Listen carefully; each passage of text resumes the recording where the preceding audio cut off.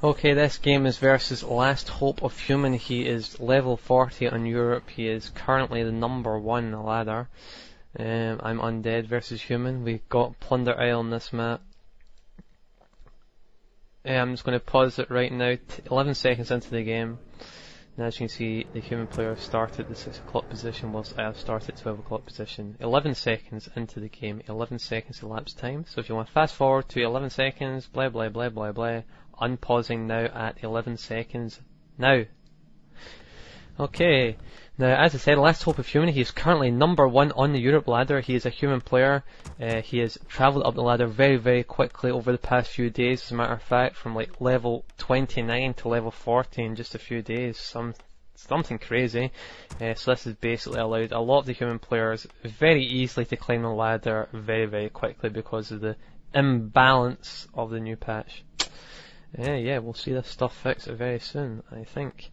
Okay, so I'm going altar, crypt. Now, as I said in the last thing, I've tended to go fiends, but in this game I am going crypt, ghouls, and standard stuff, and then gargoyles. And the reason for going ghouls and stuff is because I don't find fiends. Well, they're quite good, but late game is not that great. On a bigger map with many more creeps, I find fiends more effective, but with a map with not so many creeps, I find ghouls more effective. Just my personal preference. And I'm going to be going a Dreadlord first. The reason for Dreadlord is sleep is great, and it's also very good very early if you're harassed, because you can sleep the hero, surround it, force it to eject. Also, if you happen to meet him at any point in the game, you can also force him to portal. Or if he's run out of portals, you can kill that hero. But again, sleep only kinda useful early to mid game, not so great late game. Even though you're sleeping MK constantly in the late game during battle, you know, with the spells of the priest, unlimited dispels, the sleep just disappears instantly versus a good human player. So this player, Last Hope of Human, he claims to be FS Ruzi. Now FS Ruzi is a top 20 player on the Korean Kalimdor ladder. He may well be that person, but it's my personal opinion that he is a smurf. He is a faker. He is not the real Korean. He is a very good human although, but I just think he is lying about his true identity. I'm sure we'll find out soon who this guy is, but for the meantime, we'll have to, I guess, believe him when he says he is FS Ruzi. So as you can see, he's doing quick expansion, very standard human stuff so far, and as you can see, I am pulling the little creeps back to my main base.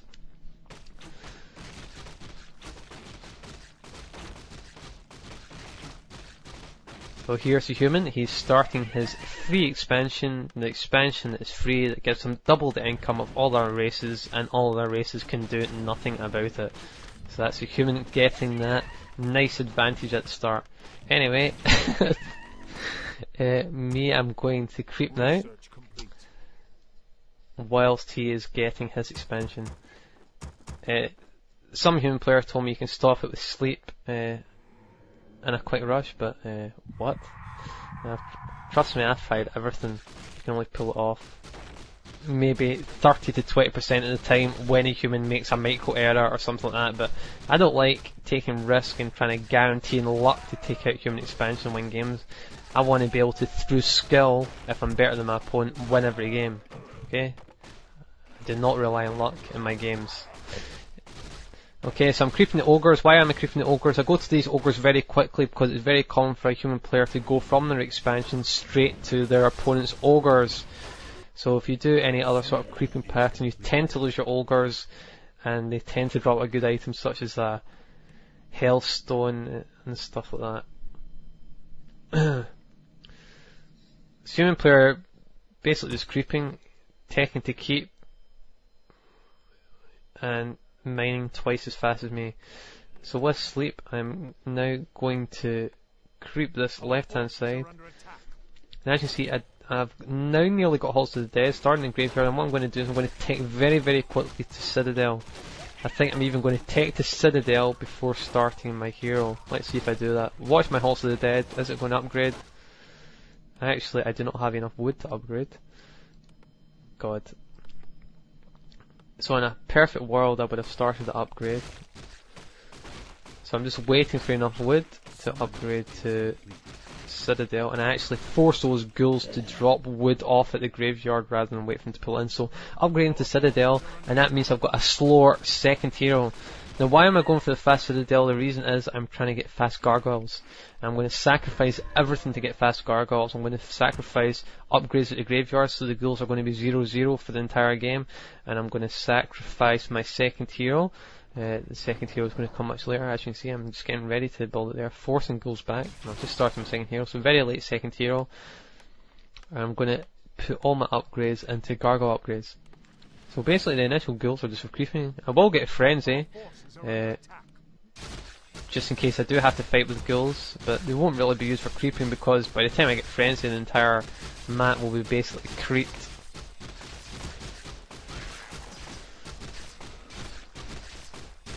Now on this map, it's quite good if you can steal your opponent's ogres, but versus human, very very risky. It is possible, but the fact that he can portal to his expansion means he can stop you getting the ogres, if you can understand that. So it's not so viable versus human players to steal the ogres, but versus other races it is a viable strategy.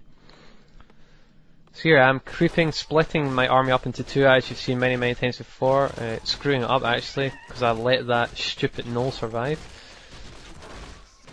Making good use of cannibalize. Don't think I've lost many ghouls, if any yet, maybe one, I don't know, but I don't think so. And the DK is going to join my army, start my second crypt. And as you see, the human is wisely building farms outside both dragon spots. Now the good thing about dragon spots, that it is possible to creep them from two different sides, and I think that is what I'll do. Can't quite remember how it works out, but we'll see. Anyway, he has 8-foot-men, elemental, mage. He has a very late Mountain King. That Mountain King is a lot later than most players tend to get it. But whatever, did he make some sort of mistake? I don't know. Anyway, his MK is now going to join him. Slightly later than normal in my opinion. And now I'm going to creep the ogres. Going to use a move command to surround that ogre first, so I can get all my initial attacks in straight away. And before I wake up the ogre, I sleep one of the ogres to make this battle as easy as possible. As you see, Frenzy's now upgrading, and I've started one gargoyle. I'm now getting a ziggurat, and as soon as that ziggurat finishes, I'm not going to screw around in low upkeep. I'm going to start making gargoyles instantly, because I want to keep those drakes as quickly as I possibly can. Now I got a spiked collar. It's quite a good item if you can get the mana burns off on the MK. Now as you can see, the human player going to his own ogres. The human player has creeped his entire half of the map. He's now on to his ogres. I've nearly creeped my entire half of the map, not quite. I've left a couple of the little creeps alone, but no problem, I can get them later. Yeah, that's another important thing about playing Warcraft 3. If at all possible, you can creep a far away spot from you, and then at a later stage portal back to your main and get creeps around your base. It's a very good strategy. And he has got a Book of the Dead. It's actually quite a good item versus an undead player that hasn't got a one negation. It's an absolutely terrible item from an undead's point of view versus a human player, because the human player has unlimited wand negations with their priests.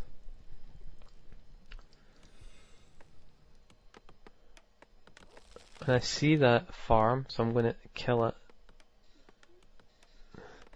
May as well kill it because there's nothing really left to creep, so kill it whilst I'm there. But the only problem with killing it is, in my mind, it makes me think that he now knows where I am, and not only does he know where I am, he might suspect that I'm doing gargoyles, because if he's smart he'll have clicked on my ghouls and he'll see they're 0-0, which kinda gives the game away in my opinion, that I'm going for the creature upgrades.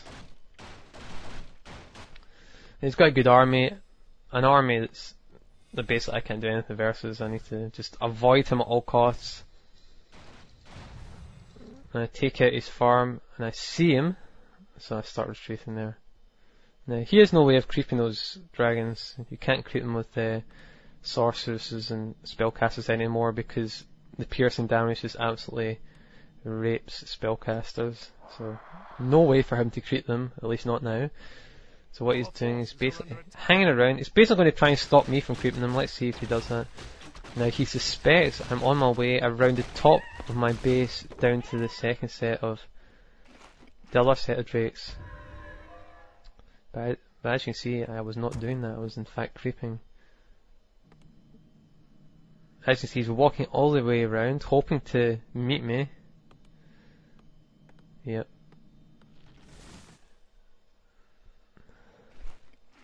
Now an interesting thing happens here. If you just turn it onto my view only, turn it onto my view. Right, so the fog of war is only in my view. Now you see the gargoyle is pulling the drakes back. Now I'm creeping at the dragons. And I pulled him away from the main bit just in case he was walking in there. Now you can see it's dropped a Mask of Death. It's given me a lot of gold, it's given me a lot of experience. And I'm very, very nervous about taking these on because of how a human can suddenly show up, but I'm safe now. They're all taken care of. Lots of gold, lots of experience. Now, the thing about the second set, now look, from my view only, as you can see, I'm worried about meeting him, but as you can see that goal at the very top of the screen? Now, if I remember correctly, God, hope this happens. If you can remember from the goal at the top of the screen, just look at the top of the screen looking for any human. Yep, see the sorceress at the top? Just that little view let me know it was absolutely safe to just go straight into those breaks and not screw around at all. And that's what I'm doing. But unfortunately, I meet a footman, and that lets him know exactly where I am. That was very lucky on his part, because I would have been very free to take these on. Anyway, I am now aware that he's obviously on his way back, so I instantly take on the dragon. I don't screw around with any of the crap. I make sure the Dreadlord is getting all the experience here, but very aware that he's on his way back to try and screw me up. But he's taking his time, and it's given my Dreadlord level 6. That's given my Dreadlord that Infernal Stone. So he's screwed up quite a bit here. He's let me clear both sets of dragons without any pressure whatsoever. This is going to put him in some big trouble. Let's just look at him. He is now a 70-foot army. He's had that 70-foot army for quite some time. He's obviously very adept at his build, getting that 70 army together very, very quickly, whereas I only have a 57-70 army. You can just see the power of human there, because with double the economy they can just get to that 70 foot count so quickly. And basically without those dragons I just can't get enough resources to get a 70 foot army together. Anyway, I'm planning on going to fight now, if at all possible. I'm going to use the Infernal Stone. The Infernal Stone is what an undead player needs versus a human player. If they can get that Infernal Stone, they have a chance of winning. Now as you see, I'm taking my ghouls, but the problem with the ghouls is they're only 0-0, and I only have one healing scroll, so they're basically going to die pretty much instantly. But it's the gargoyles I'm banking on. As you see, they've got the 3-0 upgrades, and then we'll rape through casters very, very quickly. And he doesn't have much anti-air there. All he really does have sorcerers, because he's going to portal. And I think I'm going to cast the Infernal, well hopefully I'll cast the Infernal Stone. The DK just going up to the shop, the DK is buying stuff. What has the DK bought? He's bought 2 healing scrolls. Turn on the Infernal Stone. The Infernal Stone not in the best position. It would have been, see if you can just see on the left hand side of the Paladin. If it had been there it would have been perfect. Absolutely perfect, but in this position it's not so great. Anyway, at least it's there. The DK is, God, my units aren't in the best position, but anyway, he's got mass inner fire on his units, mass slow on my units. It's, oh, where's his MK? Oh, look at his MK. God, his MK wasn't even in that battle, and he still managed to survive it. Do you not think that's unbelievable? His MK wasn't even involved, but it doesn't matter. God almighty. Anyway, I did a wise portal there because my DK was about to die. It wasn't because I was losing the battle, it was because my DK was about to die. But the only problem with that portal is all my units are slowed, so it's going to take me some time to get back down there. Anyway, what he needs to do is he needs to try and get some anti-air together. Water elementals alone just aren't going to cut it. So, unbelievable there that I was very lucky that his MK was on the other side of battle, but it just goes to show that human are bloody good. Now I'm very, very confident at this point because of the Infernal Stone and because of those gargoyles. Now here we go, we're going to see a fight here. And again his MK is not quite there very quickly. Instantly put to sleep. He will instantly unsleep it. The spell he used. And there we go, we see the classic clap, and again put to sleep very quickly. And again it's woken up with a mage attack. Now as you can see, he's focus firing my Death Knight here, trying to get back into the game. Holy Light and Bolt on that DK. DK definitely trying to get away, but it's slow. The DK is in trouble. DK is going to die. DK does indeed die. And again I've put his Mountain King to sleep. And he has to portal because he has no way of dealing with those gargoyles, even though they're all incredibly slowed. So all he now has is an MK and a Paladin. And I'm rebuilding my DK at my base. And I've won the game. Woohoo!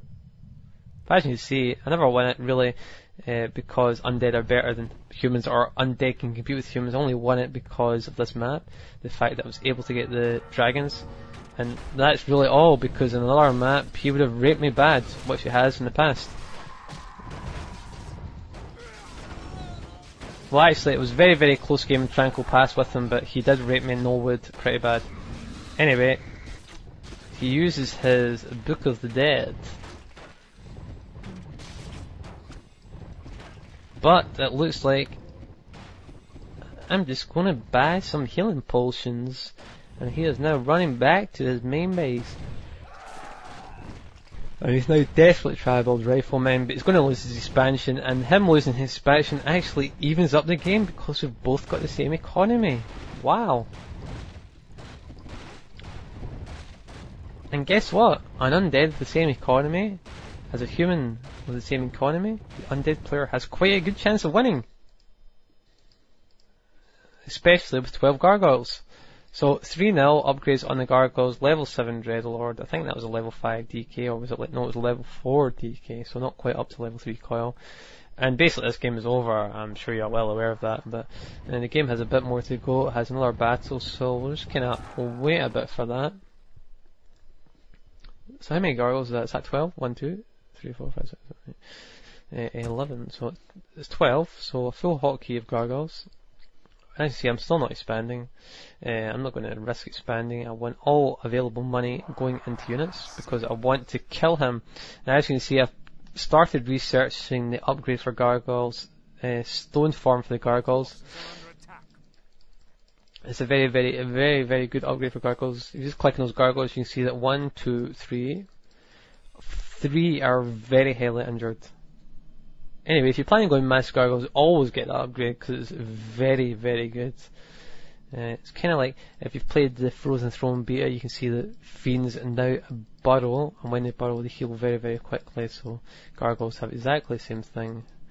They actually get increased armor when you use them. So if you can play very, very good, and you see in battle that a gargoyle's about to die, and if you can just cast Stone Form on it, it'll bring it down to the ground, give it extra armor, it'll start reboosting health. It might just turn the tide of the battle. If you can do it with a couple, as you can see, I'm manually Stone Forming the injured ghouls.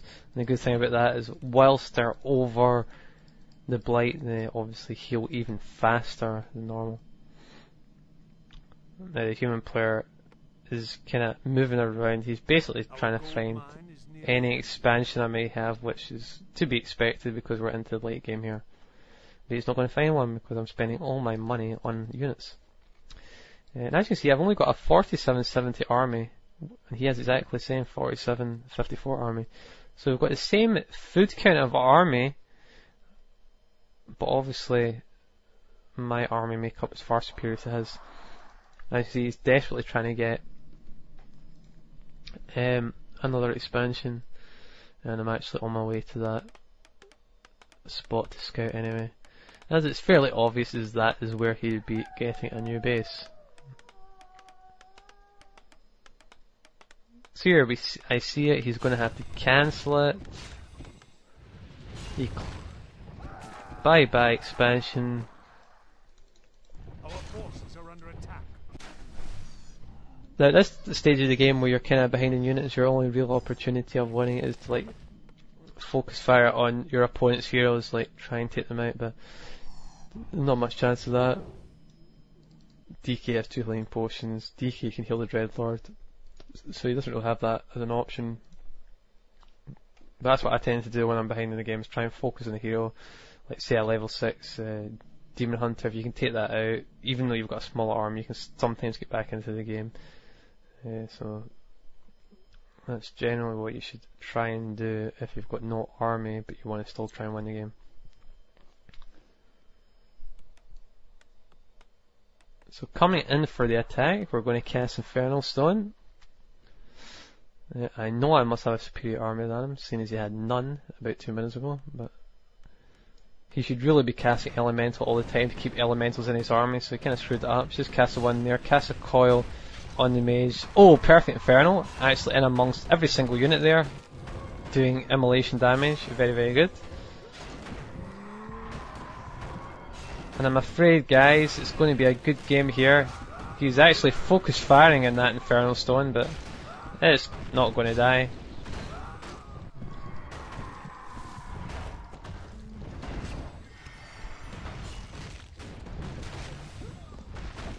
He's going to good game it about now. Good game, good game. Good game. Yeah, good game. So that was good game. Undead versus Human on Plunder Isle. I hope you enjoyed it. As I said before, this guy is number 1 in the European ladder, so if you're a Human player, you might want to download some of this guy's replays if you've got one today, but don't play like that. So I'm going to start this replay now, and I'll see you guys later. Bye.